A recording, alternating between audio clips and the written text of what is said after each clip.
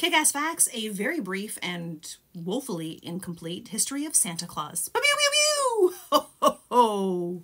The modern figure of Santa is based on folklore surrounding St. Nicholas, the English figure of Father Christmas, and the Dutch figure of Santa Claus.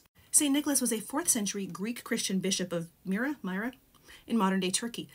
He was known for his generous gifts to the poor, in particular presenting 3 impoverished daughters of a pious Christian man with dowries so they would not have to become prostitutes. Much obliged, I'm sure. He was a very religious man from an early age and devoted his entire life to Christianity. During the Middle Ages, often on the eve before his name day of December 6th, children were bestowed with gifts in his honor. This date was earlier than the original day of the gifts for children, which moved in the course of Reformation and its opposition to the veneration of saints in many countries on 24th and 25th of December. In the Netherlands and Belgium, the character of Santa Claus competes with that of Sinterklaas, patron saint of children, based on St. Nicholas. Sinterklaas remains the predominant gift giver in December. 36% of the Dutch only give presents on Sinterklaas evening or the day itself, December 6th, while Christmas, December 25th, is used by another 21% to give presents, and around 26% of the Dutch population give presents on both days. Father Christmas dates back as far as the 16th century in England during the reign of Henry VIII, when he was pictured as a large man in a green or scarlet robe lined with fur. As England no longer kept the feast day of St. Nicholas on December 6th, the Father Christmas celebration was moved to December 25th to coincide with Christmas Day. This is how Santa is generally depicted. This image originated in North America during the 19th century and has been maintained and reinforced through song, radio, television, children's books, family Christmas traditions, films, and advertising. In 1821, the book A New Year's Present to the Little Ones from 5 to 12 was published in New York. It contained Old Santa Claus with Much Delight, an anonymous poem describing Santa Claus on a reindeer sleigh, bringing rewards to children. Some modern ideas of Santa Claus seemingly became canon after the anonymous publication of the poem, A Visit from St. Nicholas, better known today as The Night Before Christmas.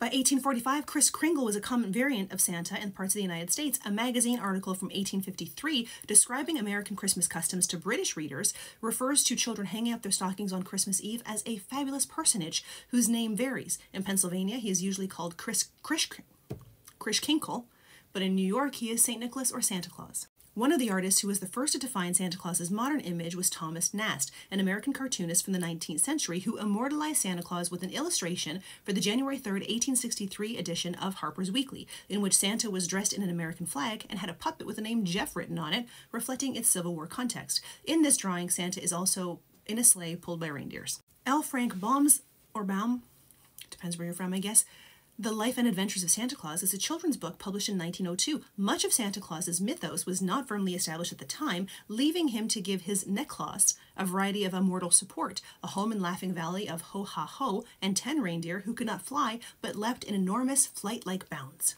In 1937, Charles W. Howard, who played Santa Claus in department stores and parades, established the Charles W. Howard Santa School, the oldest continually run Santa school in the world. The practice of mall Santas has been credited to James Edgar. He started doing this in 1890 in his Brockton, Massachusetts department store. Having a Santa actor set up to take pictures with children is a ritual that dates back to at least 1918. Here's me in 1975, I'm guessing, with Santa. Not loving it. Don't worry though, several years later, I still hated it. Whatever you celebrate, celebrate with people you love. Happy holidays.